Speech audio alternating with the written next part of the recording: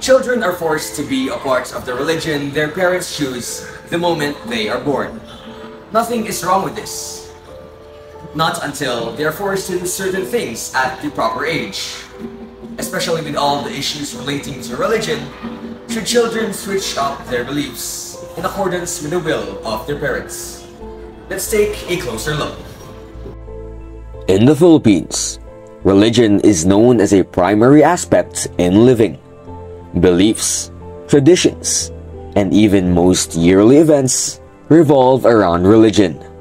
An example would be Catholicism, the most prominent and the largest Christian religion there is. However, the practices of other religions are more extreme than some. There are others that take more discipline and effort in comparison with other religions, and some practices are undoubtedly forced upon the youth. Napilitan ka bang lumipat o mag-iba ng relihiyon?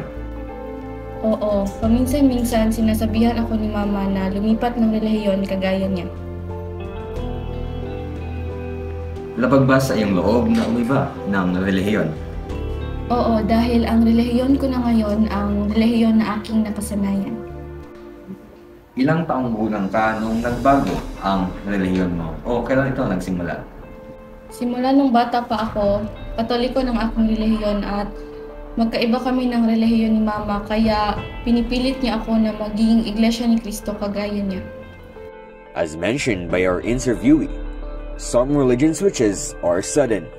The parents then decide to bring their child with them in converting their own beliefs. Of course, most children would be hesitant, leaving them on the brink of struggle on being forced to switch religions. Sino ang nagtulak sa iyong mag-iba ng relihiyon? Si Mama dahil tinutulak niya akong maging Iglesia ni Cristo kagaya niya at paminsan-minsan nakukulitan ako sa kanya at nag-aaway kami. Hanggang ngayon, ito pa rin ba ang relihiyon mo? Ito ba ang iyong nais? Oo, dahil pinanganak akong Katoliko at naibigan ko na ang relihiyong ito at ang aking lolo at lola ay Katoliko at doon ako lumaki sa kanila. Children at the proper age should be able to have freedom in choosing their own religion. Most of the time, the beliefs of children are heavily influenced by their parents or close relatives.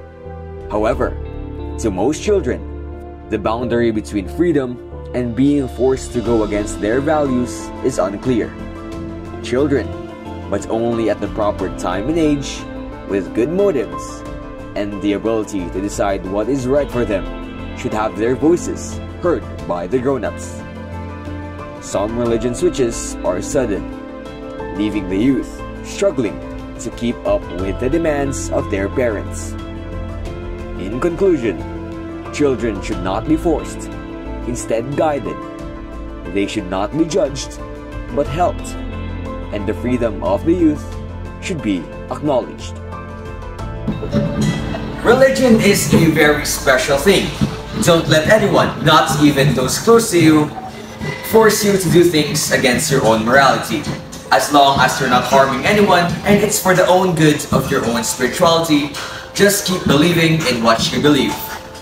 This is our group thanking you all for watching this documentary. See you next time.